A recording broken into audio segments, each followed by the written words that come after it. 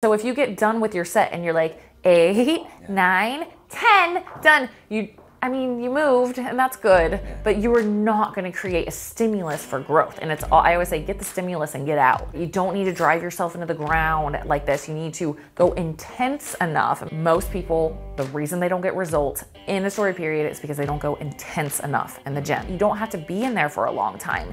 You need to get the stimulus and get out, and that comes through intensity. I joke about this all the time. Light weight, high reps. Like, this is like the thing right now. That's really? Somebody, I don't know who started it, but curse you. Even that mentality is like, it shows a general lack of understanding that I'm trying to help women understand. Tara, so great to be with you at Metabolic Health Summit.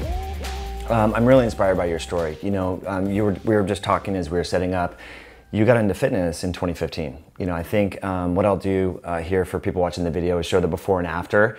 I think you're running like a 10K or something. Yeah. Right? Yeah. And your transformation, we're hearing now so much about the metabolic importance of skeletal muscle for women and men, right? Insulin sensitivity, inflammation. So what was it that inspired you at that time in your life to start lifting weights and prioritizing protein and all that? Trauma. And I love to share my story because I think it's so healthy when we can open up about the hard things that we're going through and understand that we're not alone. So for me at that time, I had always been a runner. I was that typical, so many women like this, where I was just running more and more and more, somewhat for fun, but a lot for weight maintenance, going to the cardio classes, the Zumba, like all the classes. And then if that wasn't enough, I would run too, right? Still eating standard American diet, eating healthy was like, I had a salad today, you know what I mean? That kind of life. And then I started having marriage problems, and I developed a belief that wasn't true, that the reason for the marriage problems was my body wasn't enough, right? And I like to share that because, yes, that place of scarcity and not enoughness can really light some fire under your butt. Mm-hmm. But for me, it became this interesting dual experience, right? Like nothing's ever like one thing. It's always multiple factors, right? And so, yes, what triggered it was a feeling of not enoughness, but at the same time, I discovered this joy of weightlifting. I was like, this is actually really fun, and I can go be by myself and learn something new and listen to my little ghetto music and all that when my kids are in bed. I was working out at night too, Mike. Like this is not the optimal thing, but it was a bridge. It was a bridge. And so through that time, even though there was this kind of scarcity thing, there was also at the same time this like very empowering thing that was happening. Yeah. But after 8 months of that, after 8 months of like, I'm a bodybuilder now, I know what pre-workout is. Like, I'm telling you, this was like, I'm coming from no background. I looked exactly the same. Nothing had changed. And that's when I started to get the nutrition piece in. And that's when things really started to change. And I like to call getting healthy my gateway drug to personal awakening, because I was asleep and I didn't even know it, right? I was just like going through the motions of life, not thinking for myself. And as I got stronger, think about it, all the BDNF, the boost in dopamine and serotonin, like all of my neurochemicals are going to get upregulated because I'm eating whole foods, proteins, all of these things now, exercising, hitting intense levels. And so it was a journey. I won't say I completely like healed on the inside. That's definitely not true. But I started to become more skeptical. I started to ask more questions. I started to believe in myself more. I started to fall in love with this process, become fascinated with the human body. My energy levels were up. So all of those things were in place. We can talk about a little about the inside journey if we want, but that's what started it, right? And I'm so grateful for that. And I share that openly because I want people to know that like, sometimes what happened in your darkest moments, I feel like can be, it's for a reason. It's a catalyst into your purpose sometimes, right? So that's why I share that openly. I think it's awesome because a lot of people, what they do is they don't like to feel those dark moments, and they self-medicate either with alcohol or they go to the doctor and get an SSRI or an anti-anxiety, and they mask those internal clues or cues that something in your life needs to change. And for you, it could have been a relationship or whatever, nutrition. So I think that's really important. But going back to, you felt like, okay, the marital issues could be like my body. How common, I haven't done research into this, like if you were to survey 10,000 women, is this like 20%, 30%? Like, have you talked with other women? Oh yeah, so because now in my coaching I do mindset work, which is, it's more than mindset. It's like soul work. We're getting deep into when did this all start. And I can tell you, it feels like every woman. I mean, it's got to be above 90%. You know, Brene Brown talks about how the biggest shame point for women is their body, because what did we grow up watching? The role of women from Disney movies to Mission Impossible was be beautiful and have some guy fall in love with you. Like, that's what our value was really wrapped up into. The only movie I remember my hero was Helen Hunt in Twister, because I was like, she's bad A. I like her. You know what I mean? Like, she's actually doing something and cares, and like, but other than that, I would say most women, like, you would be shocked, even into their 60s, 70s, deep inside, if you really get into it, it's this I'm not enough as I am. And there's so much self-hatred to the body. And I go as far as to believe now that I don't think that our bodies can thrive in an environment of self-hatred. Like, all these systems of the body, I think that's part of the reason women have so many health issues, from, you know, reproductive things to hypothyroidism to adrenal fatigue, trying to prove our value and all of these things. So yeah, I would say it's, you know, we want to talk pandemics, right, which we could talk about, but it's for women, it's a super huge pain point is my body enough? And I've come on the other side. I could give two S's what my body looks like now. It's more about how I feel and honoring it and loving it.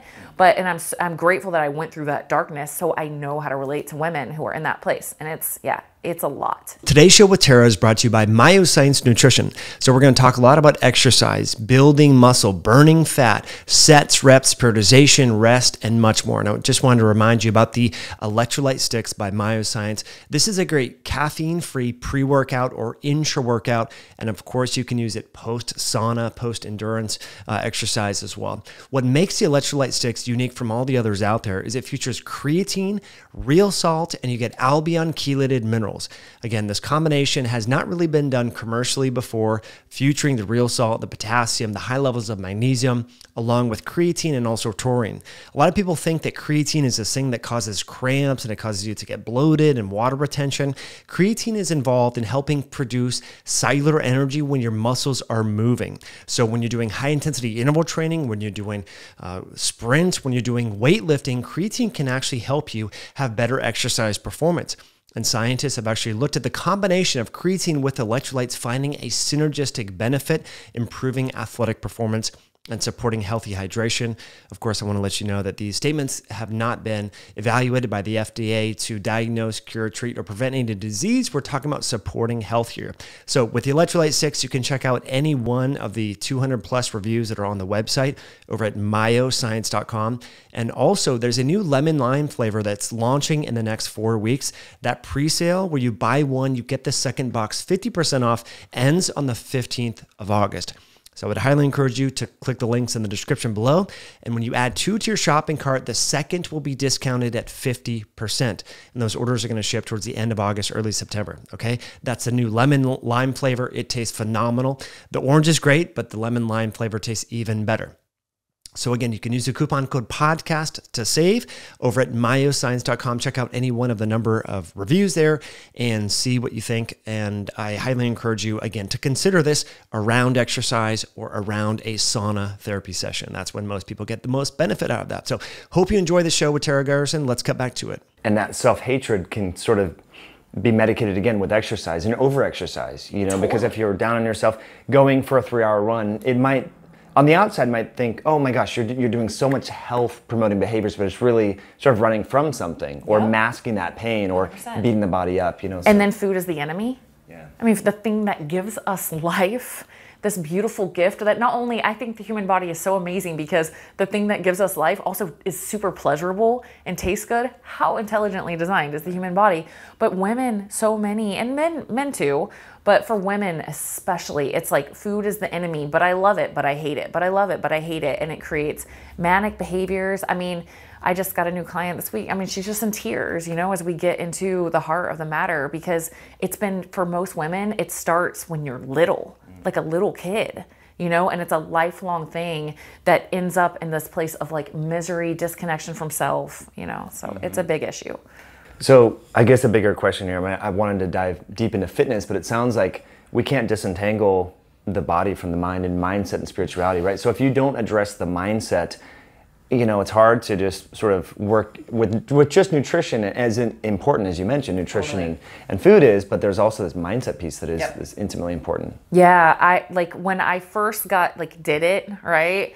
Coming from this place of scarcity, I still had this like nagging little monster in the back of my head that was like, don't lose this, oh, if you overeat, you better go train harder or like work out, or you better fast, or, I still had this little nagging like pressure in the back of my mind. I think pressure around the body is such a big thing in life too. I have to be enough. I have to prove I'm enough, and it creates all these like manic behaviors and this endless tyrant that doesn't need to be there.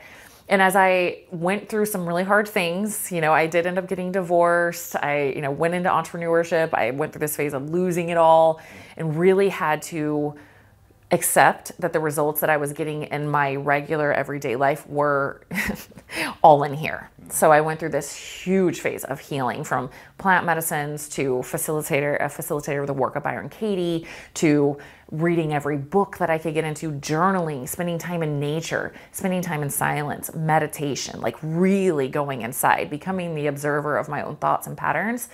And on the other side of that now, like where I've come, and we're really lucky because, and everyone can do this, but because of what we do professionally, I feel like it gives a lot of purpose to everything that I'm learning, because I know I get to share it with others. And so I felt this deep sense of like, so many women need help getting into a better place with their body. So as I did that with myself, I knew that I would be able to bring that to others. So it gave me this deep sense of like calling.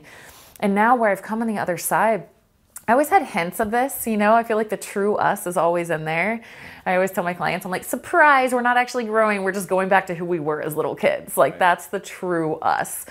And as I've come back into this place of honoring that, I've realized I've always had these hints of being very self-empowering, like, you got this, girl, you can do this, believing in myself. And now I have that relationship with my body. And this is what, like, thank you for giving me a mic, because like the biggest gift, if you can work on this, and it's a process, especially for women though, like if you honor this incredible vehicle, I call it like biotechnology, because this is not my soul, like whatever you believe in, I hope, from religion to just spirituality, whatever, we all know that this body's going to turn into dust someday, right? This is not going to exist. I truly believe that my consciousness will keep on going. So this is rented. Right. This is like a suit that is really freaking cool, that hooks up to consciousness, auto-regenerates, runs for 80 to 100 years, even if you don't take good care of it, right? And as I started to look at my body and honoring the magnificence that it is, because you and I were nerdy, I love learning about the body, but we don't know anything. Like sometimes I'm like, we have so much to learn. And so as I've started to have respect for the body and how intelligent it is, and doing everything I can to give it what it needs, whether it's exercise and pushing intensity levels and seeing what this baby can do, or resting, honoring the fact that it's tired, sleeping more, nutrients, minerals, and like looking at it that way of, here you go, body, you're going to love this. And understanding that we're like, my body is this thing that's helping me enjoy the highest levels of life, and honoring that with gratitude, it's become so much easier now, and that little monster is gone because there's no pressure on it. I have a relationship with my body. I'm so grateful for this thing that helps me enjoy everything that I enjoy in this life, so it's been a journey, but like, I'm grateful for all the phases, you know what I mean? That crazy obsessed phase taught me a lot, and as I went through all the darkness and healing, you learn a lot in darkness, because you have to figure out a way out. Right. And so I'm grateful for the whole journey, everything, the way that it happened, because it's brought me to this place of eternal fascination with the human body. I feel like it's like the ocean or space. Right. It's ceaselessly amazing and interesting. We're always learning more. And also just being in this very intuitive, loving place with it, right? And honoring it for what it is. And man, it makes health such a joy when you look at it like that. Take the pressure off how you look and just enjoy, just push yourself, because it's fun. Totally. Well, it's a beautiful way to eloquently sort of speak to, personal development and so forth. Yeah.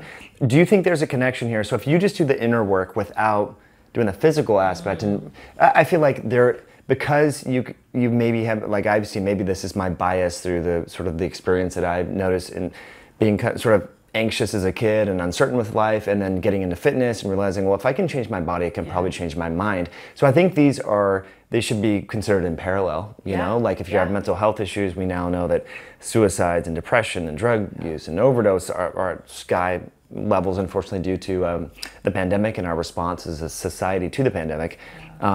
Anyway, so I think it goes both ways, but it's really interesting. One of the things that you mentioned a few segments ago was like, now you feel awake, right? You're realizing that like, hey, maybe the government's not going to come save me, or you know, I need to take the onus on myself to do this. So with that in context, where do you start with women with regards to exercise? Like the fundamentals. A lot of people are doing a lot of cardio. They gravitate towards that. The elliptical, the treadmill. Where do you have clients start with resistance training or CrossFit, or how do you? Well, and this kind of matches up with you were kind of hinting at, like, can you only do mindset? And this is, or soul work, or those kind of things. And this is, I love all of that question combined together, because this is how I feel. If someone gifted you a McLaren right now, or a Lamborghini or a Ferrari, would you only drive it 20 miles an hour to the grocery store and then just park it and that's it? You go rip it on the freeway. You see what that baby can do. You know what I mean? And that's how I feel like true gratitude for the human body is seeing what it's capable of. That's why I love Wim Hof. He has brought me to tears, because that's what he's doing. He's like, let me see. And he's following his intuition, and he felt called, and he's like showing us that these things are capable of so much more than we thought. And so if you're, spiritual, yogi, monk, Zen type thing, do whatever feels in alignment to you, but just an added push for like, aren't you curious what this baby can do? You know what I mean? Don't you kind of want to see what it's capable of? And so that with women or men starting out in the gym, if you can have that mentality of being curious and seeing what your body's capable of, being curious, okay, I'm doing a squat. What is this doing? I'm coming from such a place of knowing when I started, I didn't know what a deadlift was. I would try to watch the people who appeared to know what they were. I literally didn't even know why they were doing it. I had no clue. I'm just like, why are they lifting that barbell off the ground? Like, what would the point of that be? Right? And so then I got curious and I started looking it up. I'm like, oh, kinetic chain, posterior chain. What is that? Oh, interesting. And if you get curious like that, like how your body works and seeing what your own body is capable of, it is so exciting and such a fun way to look at it. But if we're in this disempowered, like, passenger seat of my trainer says I need to do these things, like, it's just not going to light up your soul in the same way. So the first thing I'd say is, if you're starting, like, get curious, look at it as a new hobby of something that you're learning and getting better at, and that will just light a fire underneath you. Totally. What was it particular about the deadlift or the squat that attracted you? Like, would you focus more on lower body initially or upper body, or? Pretty much all of it, all the way around. But I'll share this real quick, just for anybody who's starting, okay? Because like, I have some muscle now. I've really gone ham on education because I'm a very curious person, right? So I have a pretty solid understanding of biomechanics and training and all those things. But when I started, I had a trainer friend who had nice arms, and I said, can you tell me what to do when I go to the gym? And I wrote on a piece of notebook paper, arms out to sides, arms out to fronts, like front. I didn't even know what lateral were. I'm just like, arms out to sides, okay? And like, all that way, I've come all the way to understanding like how the body functions together as a system. But yeah, I just wanted to try it all, honestly. I wanted to try it all. And I remember doing triceps rope push downs one day, and I was like actually feeling it. And that's another thing, is it takes time for you to build that nervous system connection, the neuromuscular connection. So when you first start, it can feel disempowering because you don't feel like you're getting anything out of it, because you're building that, right? And as you go more intense, you get more confident in how you're doing it. You're learning. You're a ceaseless student. I'm still a ceaseless student. I love learning new things, watching people in the gym still like, oh, that's a good idea. Wow, how smart of you. That fun aspect will come as you build that connection, right? So yeah, when you first started, it is kind of boring, or you don't the muscle memory or the muscle mind connection is not there. You don't really feel like you're doing. I watched my daughter, and like the eccentric concentric balance is not there. Right. Like, she's really fast, and then it's all. So yeah, that comes with time, right? Totally. But that takes a little bit. Like anything, it's not fun to not be good at something, right? It's probably really fun for LeBron James to take a basketball across the court and spin around a circle and dunk it, right? Yeah. And if you've never dribbled a basketball before, it's not going to be as fun going across that court. You know what I mean? So it's kind of the same thing. It's like, it's a learning curve. And I always say, if you're not willing to suck at something in front of other people, you'll never be good at that thing. You got to willing to be sucky at it at first. Totally. So there's this perception that when women start lifting weights, they're going to get really big, right? So you've been doing this very intensely. I would not consider you a big person. You're toned, you're fit. You have the look that I think a lot of women are looking for. Was there any hesitation to you, like if you're increasing the weight or going to failure, were you ever thinking, oh, I might get too big? Like, did you ever think that, or? I did not at first, but I went through this transition point, right? And I'll tell you, I mean, I went from, I lost 40 pounds from mostly weightlifting, dropping back my running like crazy, eating whole foods obviously is going to be a huge part of that, boosting protein, boosting fiber, and lifting. And so I got a lot thinner in addition to the muscle at first, but I went through this transition point where I was like getting, pretty muscular for a woman. And it wasn't super conscious at first, but I realized I was like kind of holding myself back or not doing arms as much because the deep story inside me was, I don't want to look like one of those like muscle women that's like He-Man or whatever, you know what I mean? So I was limiting myself. And I just had this moment and it was so good for me. It was just randomly in the gym one day. And I just thought, I don't care. I love this. This is fun for me. And if I never meet a guy who can love me despite having muscle on my arms, I don't care. I actually don't want to attract a guy like that. And I had to go through all these like fears of like not being attractive and all these things. Like I was like, I love doing this. And as I've continued to just push hard into it, I have not turned into, I don't consider myself some giant muscle woman. I have some muscle, you know what I mean? But all it's done is create positive hormone impact, a positive hormone cascade, help me have fun, love what I'm doing. It's made eating effortless. My friends, like I'm that person now. And I'm telling you, I would never have believed it. But it's like I'm the person who can like eat whatever she wants and not get fat because I have muscle and I'm hitting intensity levels every single day in the gym, causing me to become more insulin sensitive, more metabolically healthy. And my appetite regulation is normalized. I trust my body. I just feed it good foods, go hit it again. And I wish that for women, right. That's what they're trying to achieve with everything that they're doing. But usually it's they're cranking up the exercise intensity and the volume and cutting the calories and then slowing metabolic rate. Yeah, it's about like I tell my clients, I'm like, think grow with every rep, grow. Then you'll hit the intensity level. If you're actually you're thinking this rep is going to make that muscle grow, then you'll hit the intensity level that you need to get the results that you want. And yes, I mean, all the time on TikTok, especially, that audience I feel like is a little newer than Instagram. And I'll get like, well, how do I get my legs toned but not with muscle? You know what I mean? Those kind of questions. And I understand that they don't understand, but I'm like, I just tell them, go as hard as you can towards muscle growth and you will finally lean out and have that toned look that you want. I tell them, I'm like, try as hard as you freaking can because we do not have the testosterone that you guys do. Right. We are not going to get that big. I actually think I'm pretty prone to muscle growth.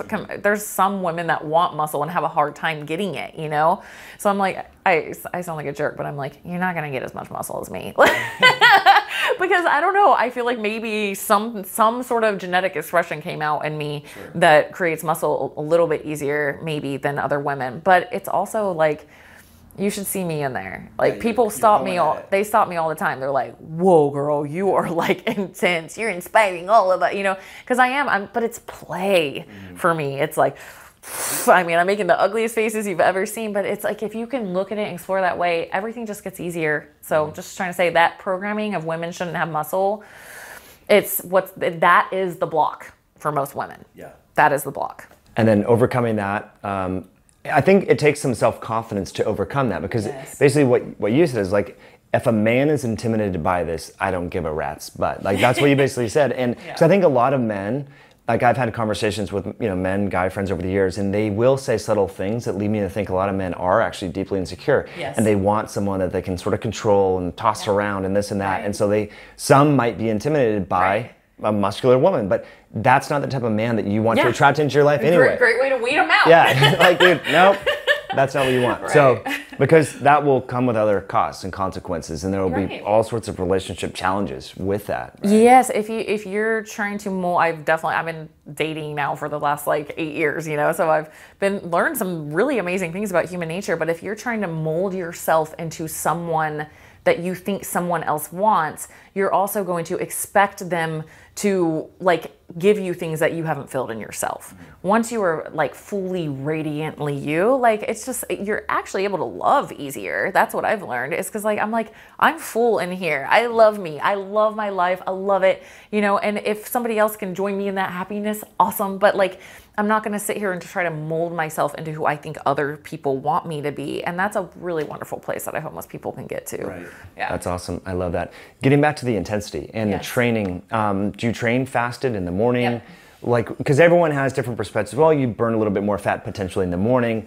My stance is like, look, just fit exercise into your schedule when you can habitually continue to do it. Because I think consistency is better than just splitting hairs about the potential fat loss additive. But what do you say to folks? Yeah. So for me, there's so many theories on this, right? So for me, the reason I train fasted, one is like, because I've gone through a significant stint of being on a ketogenic diet, like you kind of almost, it's just, you intermittent fast without even trying, I'm very like fat adapted that way. And I'm training early. Because I have kids, I'm getting up early before them to meditate, do my morning routine, go to the gym before they're even up, right? And so for me, it just, so I get up at 5, but usually a little earlier. I'll wake up at like 4:40, something like that. And so I'll do that. And I am so intuitive with my body that I just wait for it to get hungry. Mm-hmm. So sometimes, I might be hungry. I might have like a little protein bar or something like that after I train, but sometimes I don't, and I'm not in an active, like really trying to change body composition. I'm in like life flow phase now, but I'm still building muscle. Last time I got a DEXA scan, I had still built more muscle, so just N of 1 for anybody interested. For most people, like if you're really actively trying to pursue muscle growth, I say, why not have some protein, carbs, if you can handle carbs, like a little bit of protein, something to spike insulin to send those amino acids into your muscles sometime in that hour after your workout. I don't think you have to do that. Then there's the whole thing about growth hormone and fasting. So there's, you know what I mean? Just explore your own, whatever feels best for you. But I like honoring when my body gets hungry again after training, because I'm going into fight or flight mode, right? And I don't really want to be eating and trying to digest food when I'm in fight or flight mode. So I think it makes sense to just wait until my own my body says I'm hungry now, because now I know I'm back in my parasympathetic. I can digest food properly. And just, being real, I kind of wonder if that's why a lot of bodybuilders develop so many gut issues and gut sensitivity when they're shoveling food. They haven't even left the gym yet. Right. And I get why they're trying to do that. They're really trying to boost insulin and amino acids into their muscles. But think about that. You're in this fight or flight mode. Your gut is not digesting in a digestive state, and you're trying to make it. I kind of wonder. So I like honoring the natural physiology. And yes, working out at the same time every day, can't vouch for that enough, because your body, I always say my body's like a dog. Because it's trainable, right? Your dogs, I bet your dogs know when it's time to eat. They just kind of know this is when food comes. Yep. And so our bodies are that way with our chemicals as well. Like especially first thing in the morning. That to me is ideal if you can do it. You have all these upper chemicals, your cortisol's been released, adrenaline comes up more easily, dopamine. I get in this creative flow. That's where most of my business ideas come from. I get in flow state. So yeah, that's how I like to do it. That's awesome. I think if you can make it work, but there's something cool about just getting it done in the morning too. You feel like the sense of accomplishment. Yeah. But to speak a little bit more about a recent study, was I think October or November of 2021, showed that from a circadian rhythm standpoint, your muscles have an optimal time, like we talked about before on the podcast, early time restricted feeding versus late time restricted feeding. And skeletal muscle, they do adapt to your biologic rhythm. And so it's trainable. So being consistent, I think, is key. From that standpoint, like if you're used to training every day at 6, say in the morning, right? You get up at 4:45, do your stuff, you're at the gym at 6, and then you start training at like 6 p.m., your body's gonna be like, whoa, Tara, what's going on? Like we're not used to producing some of these anticipatory hormones to help with the workout. So I think that's a great thing. Yeah, and like I said, I got originally very like jacked and lean. I was like 11% body fat, built a lot of muscle, training at like 8 o'clock at night, which now is, I mean, with my knowledge of circadian rhythm, I'm like, oh my gosh, I can't even imagine doing that now, but it worked. Yeah. I grew a lot of muscle and leaned out because that's what worked for me. I had babies. I was up all night. There's no way I was going to go to the gym at like 4 in the morning. So that's what worked in my life flow. And it definitely, I achieved the body composition results training at like 8 to 10 o'clock at night. You know what I mean? In that window. So Was that a home gym or you would go to the gym at the I would go to the gym. Yeah. Yep. So, you know, I'd roll in maybe 8:30. I'd be leaving at like 10, which now I'm asleep by 9, so I can't even imagine. But I'm just sharing that, you know, for anyone interested. I did get fit just to that's what worked for me at that time, and it worked. So That's awesome. So with regards to training modalities, there's all sorts, you know, people like CrossFit or they get a personal trainer. It sounds to me like you do sort of a classic bodybuilding hypertrophy kind of. Yeah. And why did you sort of settle on that? Have you done CrossFit before or powerlifting or? I've done CrossFit. I personally, like, to me, when I create my own workouts, it's like creative flow for me. And especially as a trainer, you know, I get all these, I'm like, ooh, that'll be the perfect push pull. And then I'll do a vertical pull and a horizontal, you know, like, so I enjoy the creative process of creating my own workouts.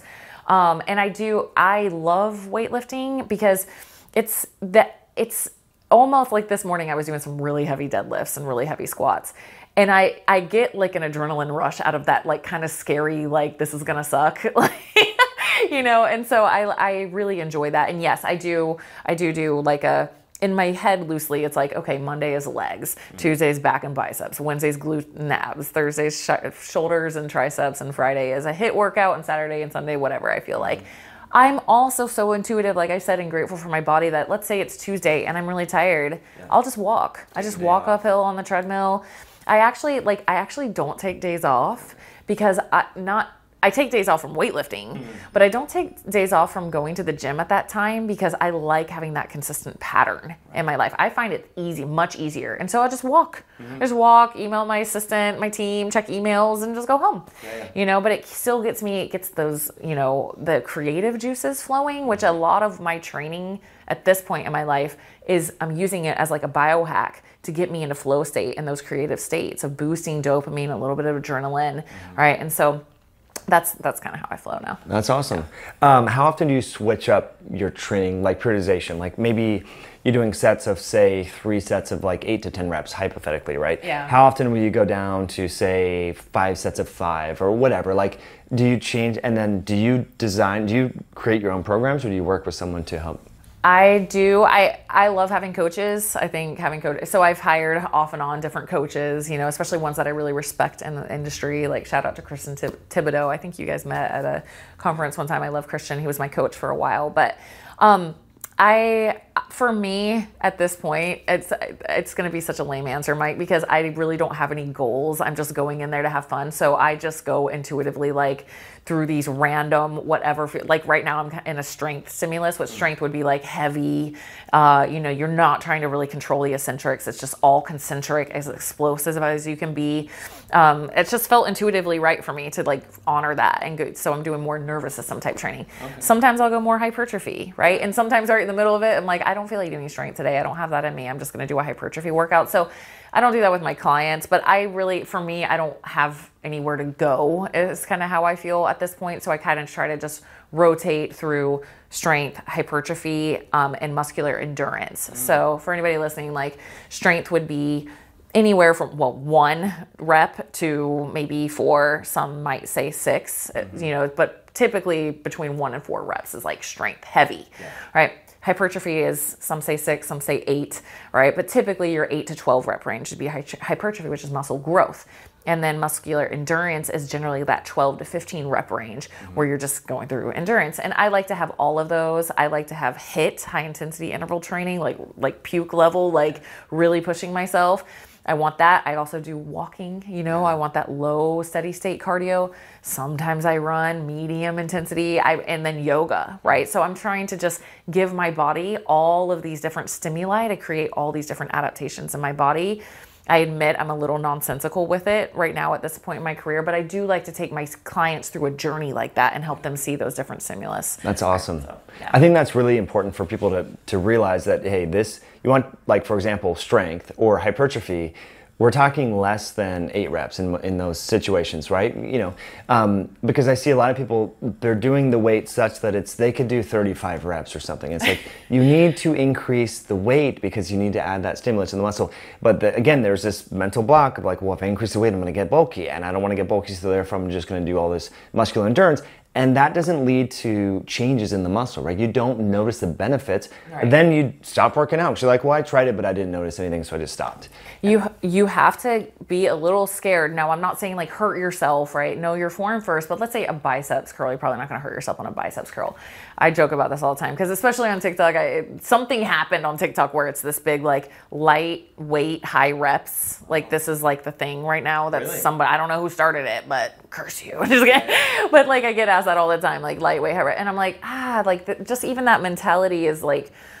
It shows a general lack of understanding that I'm trying to help women understand. So like if you get to the end, let's say, I say 10, Mike needs to do 10 reps with 10-pound weights. He's going to get nothing out of that. Nothing. Like, so if you get done with your set and you're like 8, 9, 10, done, you moved and that's good, but you are not going to create a stimulus for growth. And I always say, get the stimulus and get out, right? You don't need to drive yourself into the ground like this. You need to go intense enough. And my friend Paul Carter, who's like a legend in bodybuilding, I was training with him one day and he just said, he's like, most people, the reason they don't get results in a story period is because they don't go intense enough in the gym. And I'm looking at him and I'm looking at me and we're in there like in the zone, just like, you know what I mean? Eyes closed, ugly faces, like getting it done. And you don't have to be in there for a long time. You need to get the stimulus and get out, and that comes through intensity. Mm-hmm. Yeah.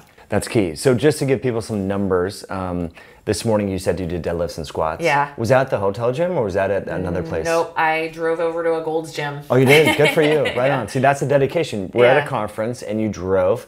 We also, the folks in this room here, we drove to a gym as well. It was called the Full Form Fitness or something. I'll put a link in the description. But yeah, it was awesome. So I did legs as well. I didn't want to because we was tired. We stayed up till like 2 a.m. Yeah. But that consistency was key. Yeah. But so you did deadlifts and squats. Yeah. What was the weight that you were using, just so people? I'm not like a big like PR person. I'm never trying to do that. I'm trying to get just to the point where I can feel my nervous system struggling to execute, but I still have good form. So I think I was doing, what did I do on my squats today?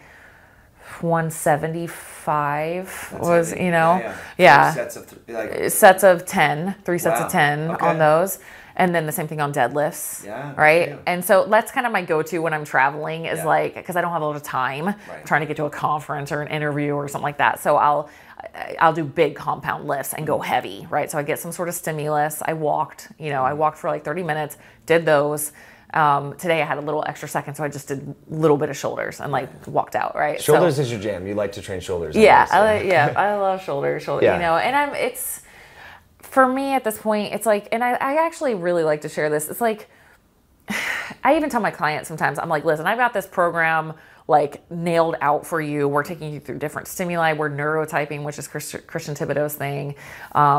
We can link that if you want or something, if you want to learn about it. He has stuff on YouTube, but I'm doing all this stuff. But I'm like, let's say you open up your app and you are like, I just do not feel like doing deadlifts and squats heavy today. Like, there's no freaking way. Because I don't know your life stress that day. Maybe you stayed up late. Yeah. Maybe you got some big emotional thing you're going through. Your body is like wiped, I don't know.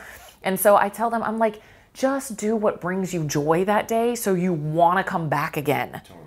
Right? So enjoyment, like, do you like the music you listen to? Do you like the vibe of the gym? Are you working out at home and you kind of hate it, and every time 5 minutes in you remember you have to do laundry, or do you go to your gym and you're just like, I hate it in here, I just never want to come here? That is so important to recognize and address.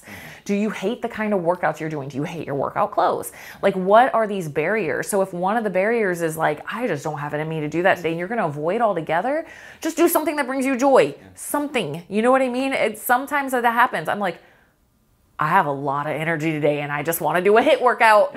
I love sprints. I love it. And so like, I'm just going to do that sometimes, so make sure that goes with eating too. Make sure you're doing, like, bring joy into it, and then you'll want to keep doing it. Right. And I think being able to have that flexibility, and it creates play. Part of that is play, and it's creative. And then you feel like you're in control, as opposed to this person telling you to do this thing on a sheet. It feels like school. Exactly. And so I think getting to the point where you have that confidence, maybe, or you're comfortable saying, hey, I'm going to trust my body, my intuition. Like this is, and we can relate this back to food. You're like, well, I know my macros say I can have another 500 calories. That doesn't mean you have to have a bowl of ice cream. That means if you're not hungry, you don't have to eat. You know what I mean? Yeah, pay attention to how you feel and adapt accordingly. Yeah, and we all mean well as health professionals and coaches and nutritionists and all this stuff, but sometimes I feel like it gets a little bit too mechanical because we want to have a prescription for the people that are paying us, and so I try to bring it, like, make sure also, yes, I mean, it will get you results. It will totally get you results to track all your calories and macros and do a very specific periodization of training and all of that. It will. But if you're also going off the rails every weekend, feeling super victimized is kind of what I was hearing from you, like, I have to do this thing. That has to be addressed. It's got to be I like this. I want to do this. I am enjoying this, and if you're not enjoying it, you're going to avoid it, and you're going to build a negative relationship with healthy, right? So I say, get back into the driver's seat and make sure that you are doing something that brings you joy, so you want to keep doing it. Totally. That's awesome. Another thing you said that I think is a really important takeaway is you said, because I'm traveling, I want to do compound movements to get the most activation. Yes. Most people think, oh, I'm traveling, so I'm going to do like some light abs and maybe some, some bands. But like, I have that same mindset. And Jamie Campbell this morning did, squats and deadlifts, same thing. And she said I don't even know if you guys have met yet, but she was like, oh yeah, I just want to like hit it hard with some compound movements, like 3 sets squats, 3 sets deadlifts. And I thought that's really interesting, that you both said the same thing on the same day.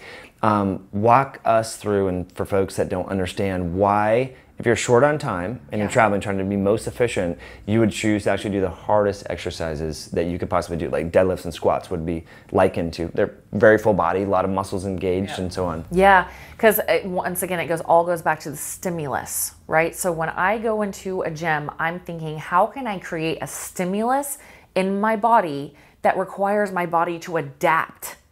Right? So a lot of working out for me is hormone shifts. What happens when I go in there and I could do some 8, 9, and 10 and done. Nothing is going to happen in my body after that. Nothing. It was only the movement during this barely hard exercise, and that's it. But if I go in there and I do a compound lift, and a compound lift means you're working multiple joints and you're working multiple muscle groups in the body. So a deadlift, for example, you're going to be working like almost everything, your core, your back, your glutes, your hamstrings, right? And so when you can go heavy enough, that requires an adaptation response in your body afterwards. So that's the difference between weightlifting and just like jumping around in a class. There's nothing wrong with that. You can go do that. It's fun. Zumba's looks super fun, but you're going to get way more bang for your buck when you push yourself to an intensity level that requires your body to actually push out hormones to help your body adapt to that afterwards. I'm getting growth hormone. I'm getting, more BDNF, IGF-1, all that stuff, so that my body has to adapt to that huge stressor I put on it. So short on time, I'm almost always going to do really heavy compound lifts like that, or a very fast HIIT, high intensity interval training circuit, for the exact same reason. I always say what I lack in time, I make up for in intensity. I love that. Is brilliant. That is really good. And I would love to drill down in that intensity.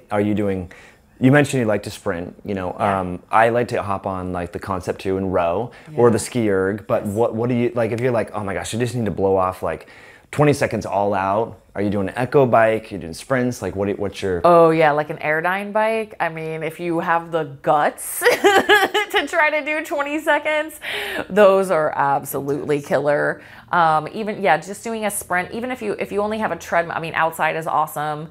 Or if you have a long enough turf in your gym or wherever you work out, I like to get a sprint to full max out speed and I'm done. Okay. right? Like, so that like just getting into full out and then slow down, full out and then slow down, right? Because that is going to require a lot of power for you to be able to get to that point. And I want to get into that as quickly as I can, right? So think you're at the Olympics and you're ready and you're on the block, boom, out of the gate, right? And all I'm trying to do is get to that high intensity level. Now, if I want to really tax my system and burn off some glycogen and all of that, I could do 20 or 30 second things.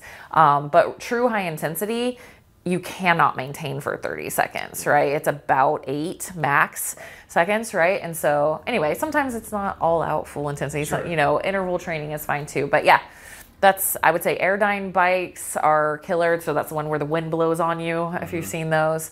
A rower machine or full out sprints, things like that. But it's the same principle. You'll see kind of interlaced in everything I'm recommending is like, you've got to get to those intensity levels that push you a little bit or your body has nothing to adapt to. Right. There's no reason to change. I love that though, of keeping it the set or duration shorter, like 8-10 seconds. Yeah.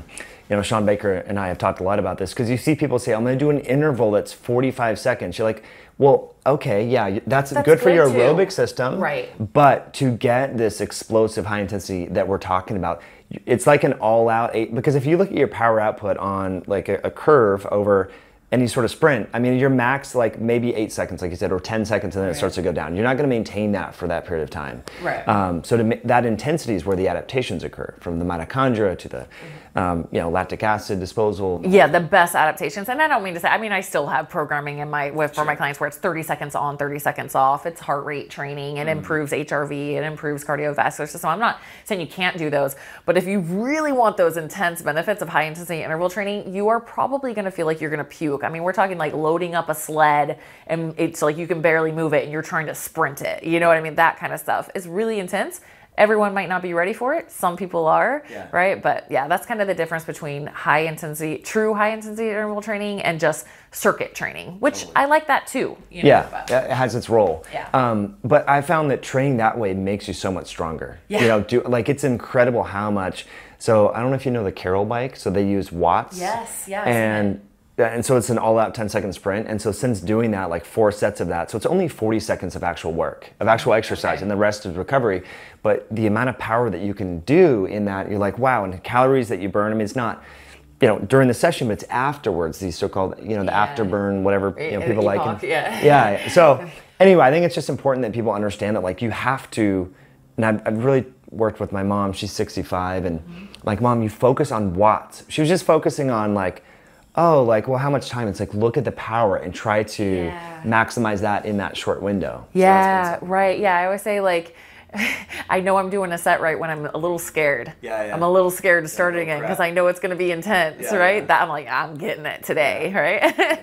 Not injury kind of scared, right? And I really want to, if we're talking so much about intensity, please be careful. Totally. Take your time getting into those things, especially deadlifts. You know what I mean? I don't want anyone listening to this and trying to go deadlift 175 pounds and like messing up their discs, right? Like, take your time learning. And then once you got it though, once you know you got it, we got to push. You got to go beast mode if you really want to get those results that are happening even outside of the actual workout. Totally. That's key. Speaking of those results outside the workout, let's sort of wrap up on hormones. So, you were training, you said multiple hours a day before you started doing more aerobic based training before you made this transition. And now you're training less overall volume. Menstrual regularity, hormones, appetite, how has that been improved, or how has that changed? So, I mean, back when I was standard American diet and running a lot, I have no idea like where my hormones were at, but just going off of kind of what I know now as a professional and looking back at that time, I can definitely see that I feel like I was teetering towards like estrogen dominance a little bit, a lot of crying, a lot of, low energy throughout the day. I look at my eyes back then and I'm like, man, something was wrong. Something physiologically, they just looked kind of empty and like dead a little bit, truly. And, my grandmother died of breast cancer when my dad was 8 years old. She was only 40. I'm 39. So that's feeling real young all of a sudden, right? I feel so young. I'm like, Wow, that was and so I've looked at my DNA, and for example, like I have a slow COMT, which can make it harder to metabolize estrogens. And I look at my dad's side of the family, and all the women have, a lot of weight in their hips and legs, and that's exactly where I was going too. So I wonder if I hadn't had this dark night of the soul intervention that was such a blessing in the long run, if I would have ended up on that path of like estrogen dominance and some of those things. Now, coming into, for me, I will say, I feel like I'm really grateful to this little vessel because I feel like it's very resilient. So even getting like 11% body fat, and ended up doing a couple bikini competitions, 10% body fat, I never lost my period. I'm grateful for that. Actually, the only thing I ever lost my period with was 1 meal a day, was that. I didn't lose it. Sorry, it got disrupted. It came early, which I found a little, So just word of the wise, like I love fasting and I do intermittent fast, but I'm wondering if that might be a little stressful on some women's bodies.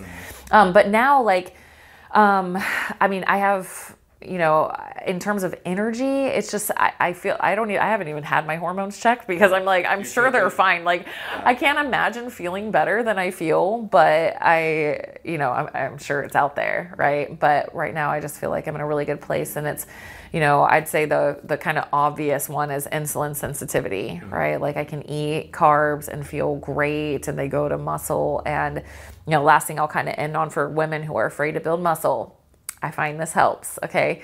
So I look at muscles as carb absorbers. Okay. So if you want to be able to eat carbs and not get fat, or I call them carb sponges sometimes, this is the trick. Okay.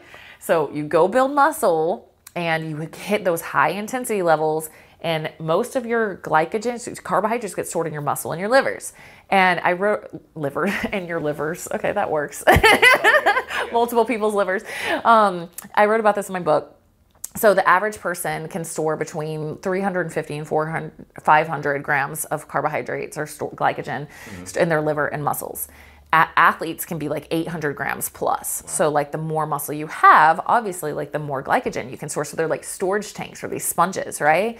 And so like for me now, that insulin sensitivity thing has been so awesome because yes, I'm insulin sensitive, but also because I'm consistently hitting intensity levels, I'm dumping glycogen into my bloodstream, making room for more carbohydrates. So then when I eat, my little carb sponges take it up. And so guess where the carbs don't go?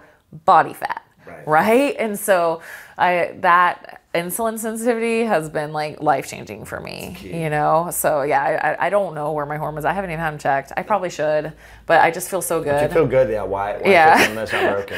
Yeah. So. That's a great point. I mean, I love, it's so great for people to hear this in many different ways. But yeah, the fact that muscle, I mean, if you think about, if we both had a bowl of ice cream right now and our glucose went up, like 70 to 80% of those post-meal glucose is going to go into our muscle. And so if we don't have that muscle, then yeah, it can be converted to fat, or it can cause fatty liver, or it can be dumped into our pancreas or our heart. It just has nowhere to go. Which is not good. Yeah. So if there's one reason, like if that's just the only reason that you can come up with, there's a million, but that's like one reason. Some people are motivated by that. That's where they're at in their journey, so I share, yeah. I mean, that's a wonderful reason to just go out and sprint, or after you're driving your car for an extended period of time, take a walk, or if you're at a conference, stand up, or just that fidgeting, that moving. I think it's just so important for people to recognize. Yeah, make room. Charles Poliquin, are you familiar with him? He was one of my, I got his certification before he passed away, and he was kind of famous for saying, most people in terms of carbs only deserve one lick of a dried prune. That's what he said. And because he was trying to say, like, you've got to go intense. You've got to build muscle to be able to eat carbohydrates and not get fat, right? So it's an adaptation that's like real worth it because carbs are really delicious. And, and I love keto, and I went through that whole phase, but bringing carbs back in now and being able to just have them fill my glycogen stores and fuel athletic performance. Totally. And I get all the fibers and all the benefits for my mental health and all these things. It's just been amazing. Yeah. Yeah. So, earn your carbs, right? Charles was big on, yeah, he's awesome. We did a show.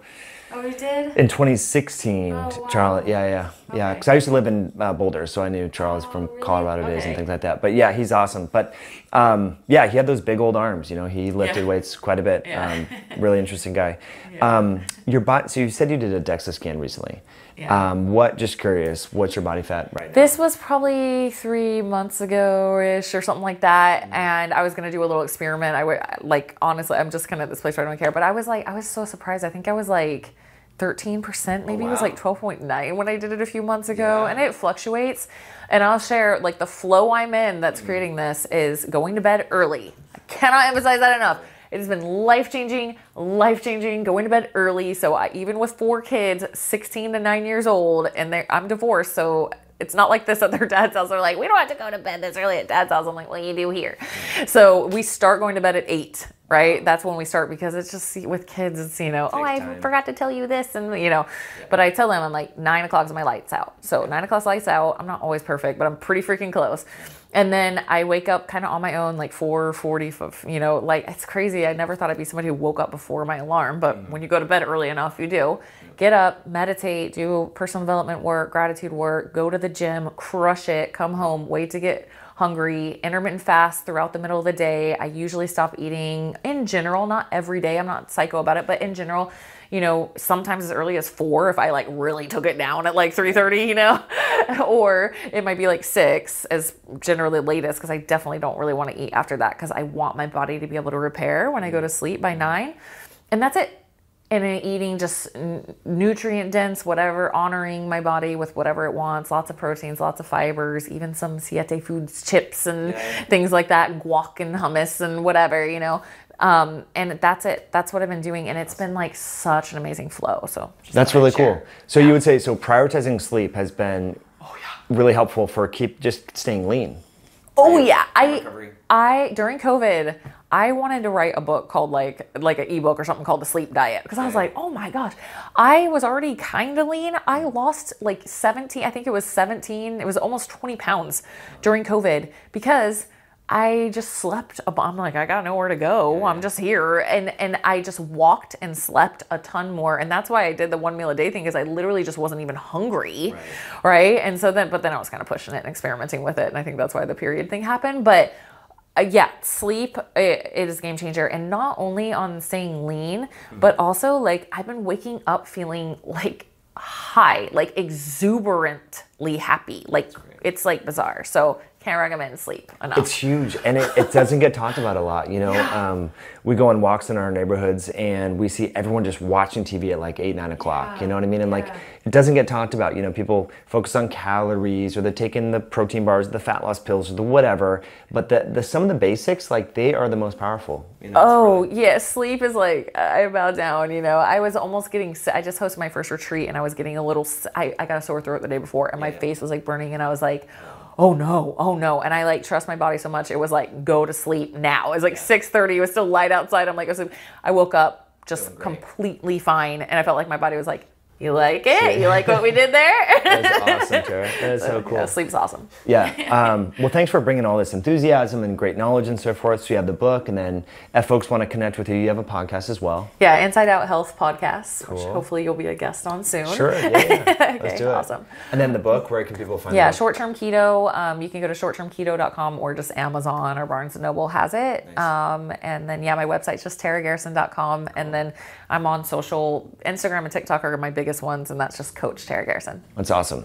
A couple of kind of final questions. If there's one thing that you wish you knew, that you learned now in the last 7-8 years, with regards to health and fitness, that we didn't really talk about, what could you what do you wish you would have been able to tell your younger self, like back in 2014, to save yourself time? We talked about the sleep, we talked about heavy lifting, but is there anything else we didn't talk about that you? One of my favorite hacks that I do actively all the time now, that I wish I would have told myself then, is to get into a meditative state and ask my body what it needs and listen and trust it. That has been a game changer for me. That brought me yoga. That brought me a nighttime routine with sleep.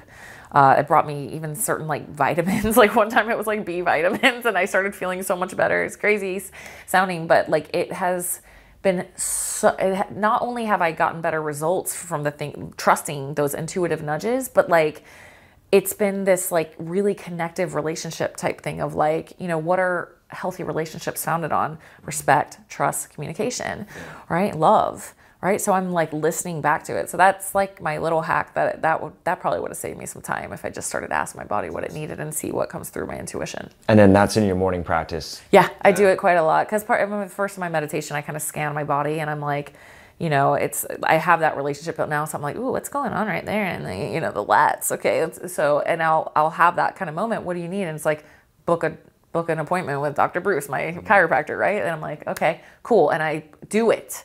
Right. That's my job, is like, are you just going to ask? You know, I've heard a friend of mine said, Tony Robbins calls it an ask hole, when you just ask and you don't do the thing that you were told, you know? And so I actively do it and go in there and get it taken care of. And like my health and life and everything just gets so much better. So that's so awesome. That's really cool. I actually kind of did that today. About a week ago, we have a wood stove for our sauna to heat it up. Ooh, nice. And I was chopping wood and a piece of wood hit me right in the eye. So that's why this eye is all screwed up.